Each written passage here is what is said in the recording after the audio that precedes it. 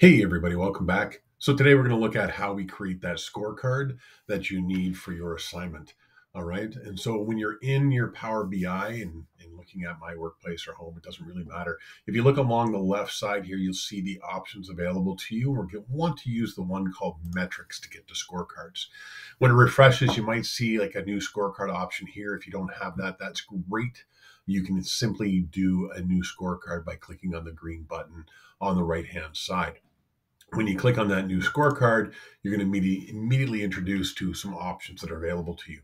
First thing you'll notice in the scorecard screen is it's called an untitled scorecard. So you probably want to give it a title. Otherwise, it will save to your workspace, but it will save to your workspace as an untitled scorecard. So let's just call this a practice scorecard. And then I can simply click away from it or hit enter and it will save it. And then I can start building my scorecard. If you remember to build your scorecard, you actually need to either put in manual data or connect it to a report that we previously created. So showed you in class how to do that. I'll show you now just how to click to a report. And I'm going to choose setup here for the current value and connect to data. Now, because we're going to connect two things and do a comparison, what I want to compare, just as I did in class, which I'll use the class data set for, is I want to take a look at the number of females that I promoted in my organization and ensure that I am starting to equalize between females promoted and males promoted. So the metric I'm going to look at first and foremost is female under college to see how many have been promoted. And we are waiting. There we go.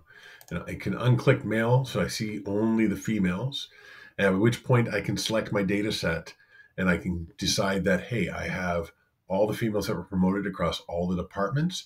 And so I want to take a look at all of them. And I click with the first one, hold down the control button, and then click all the other ones I want to add. And you'll notice that the box on the side is adding them up for me. When I'm done, I hit connect, and it will actually load the value into the current value. And again, as I say, I want the current value because it tells me where we're at now. And then I want to set a target value. And that target value is going to be the male promotions I had. So the good thing is I can take a look at the exact same data set. So I go into setup, I go to connect to data. I choose the exact same report. Remember, I did mention that you can connect almost any report that you want. But for the purpose of what I am doing, I'll use the exact same report. It will open it up the same way it did.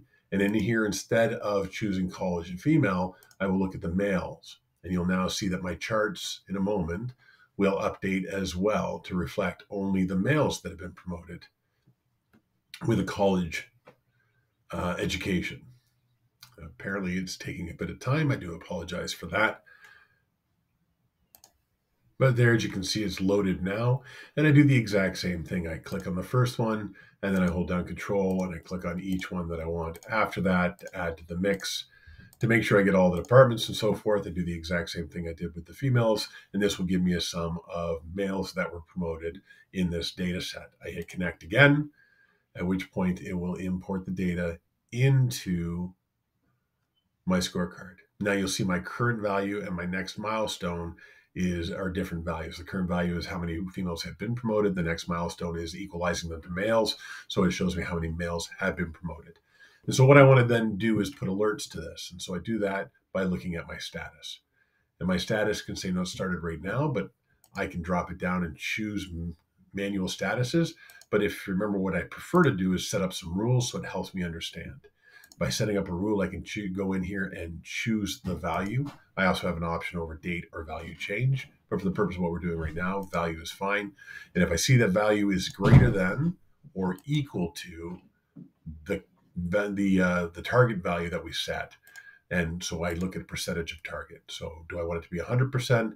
Yes, that's when I know if I hit 100%, I will be completed, right? Otherwise, I can change status to, I can go overdue, behind, at risk, or on track. I'm going to choose at risk. So what it basically says is if my value is greater than or equal to 100, I've completed the task of equalizing these things.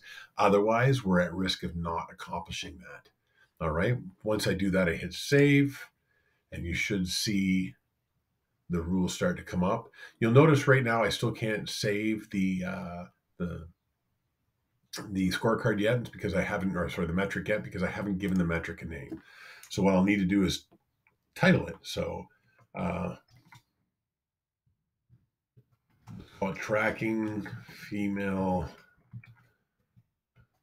/ male promotion. All right. And that allows me now to track it. When I do that as soon as I want. Just another point there. You can set start dates and due dates. This allows you to track it over a period of time. It will automatically fill it out with a month's gap. And you can change that manually for the purpose of what we're doing. I won't bother changing the dates, but know that they're there. I hit save. And as soon as I hit save, it will resolve and let me know where I'm at. And so at this particular point, it says, hey, I am at risk because we have done 502 of 969 promotions, and it's due by April 17th. So we are working towards getting that done, but we're not there yet. All right. And so that's all you need to know. Be able to do this, but you need to do more of them. So good luck.